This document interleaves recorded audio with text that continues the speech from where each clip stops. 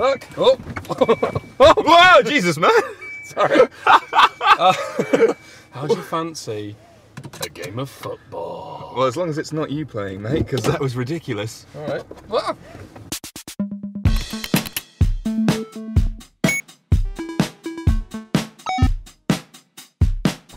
What time does the game start?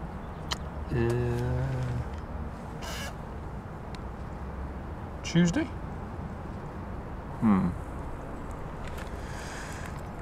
That was a wasted journey then. We got nice ponchos out of it though. Worked fine for England. It's going to be tough, isn't it? Why? HTTP2. Why? Well, we have to turn around and say, lol, no. Sorry guys. Yeah, it's all broken, isn't it? You know that stuff we said? We were lying. We've got to change everything that you do. With HTTP2, the rules all change. Yes, because, well, let's think this through, right? Because the requests they're not as expensive anymore, are they? Because you've got, like, was it one TCP stream or whatever? Yeah, with HTTP2 you've got one stream, one connection even, so requesting new files, it does not have to open up a new connection, it's just all part of the multiplex stream. So now you can what? Like you can send down, or you send down all your separate files. So spriting goes away, concatenation goes away. You still in line? No, you probably wouldn't, would you? Well, probably not. No, I think because it's not. I mean, you're still going to have the request and response, but you all those headers are compressed. Oh yeah. Because they're a big deal. Like in HTTP1, you've got like a K and a half of headers sometimes with cookies and that. If you multiply that by like 80 requests in a page, that really stacks up. Yeah.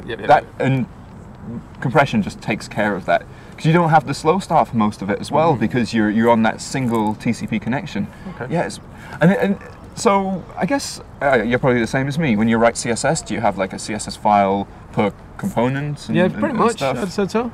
Thereabouts. I think we can get to a point where we just serve all of those files separately. That sounds really, really nice, actually, because it reduces that build step quite a bit, really. Yeah. You know, you just sort of, here's the thing I made, push it up live.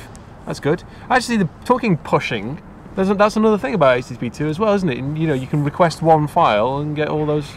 Yeah, you can say, you know, oh, you want the page? Well, I'm going to give you the page, but special bonus prize. Here's some CSS, here's some JavaScript that I know you're going to need. And it'll say, like, here's what your request would look like, and here comes the response. Just going to throw it at you.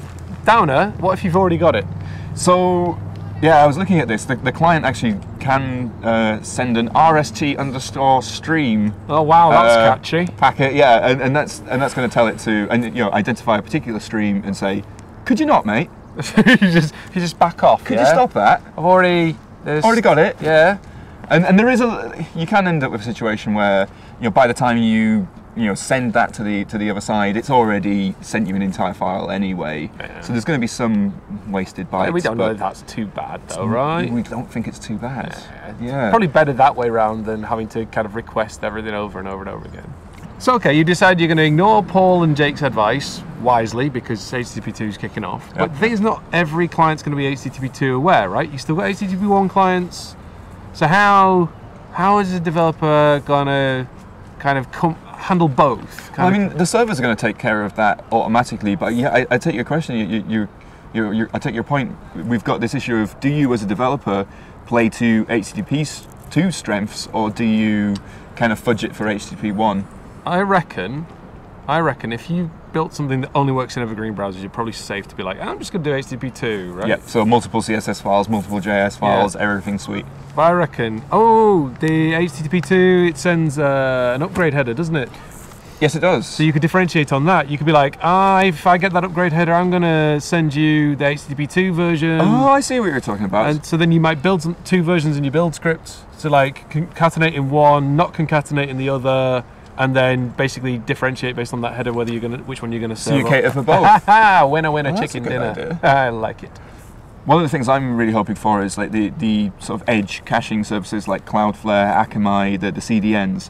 I mean, they're already supporting things like Speedy. I think Akamai supports HTTP2 already. What I really want to see from those guys is for them to understand particular headers that our servers would send. Like even if you're running HTTP 1.1, you could send along like a link prefetch header, and it would interpret that as a HTTP2 push. So that's kind of like a halfway house. It's like my server's not ready to go HTTP2 entirely, but if I give you these additional bits of a nudge, then the people who do understand it, you just giving them just that little bit of an edge on what you're doing. So you can even send like an X header to say, oh, you know, X priority or something. That would be the signal to the HTTP2 part at the end that can sort of do the right thing with that stuff, send the right frames in the data stream. In any case, I'm sold. I think it's going to be great. I suspect we probably just need to issue an apology to pretty much every developer that we've misadvised over the last few years. Any performance talk before this time is null and void. That's, yeah. Gonna make us look pretty silly, isn't it? Oh, that's going to be awkward.